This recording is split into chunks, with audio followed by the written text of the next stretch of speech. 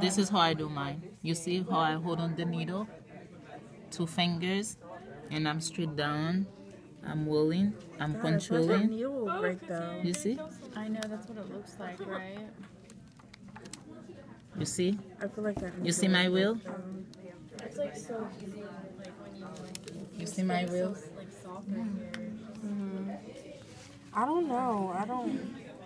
The way you don't have to use the both hand, Michelle. Just relax your hand. Hold the needle like this. Your bevel is up. You watch your needle. It's like you playing a games, and you're going, and you control the needle. If you're going too deep, you can see it. You can see it's too. Go farther. Go farther. Okay, so 2 hands like this. Go ahead. Keep going. No. Insert a little farther because you can see it's way too up. Not pushing the needle. Let me show you. Down? Yes. Like that? No. Take it off. It's too shallow. Let me show you.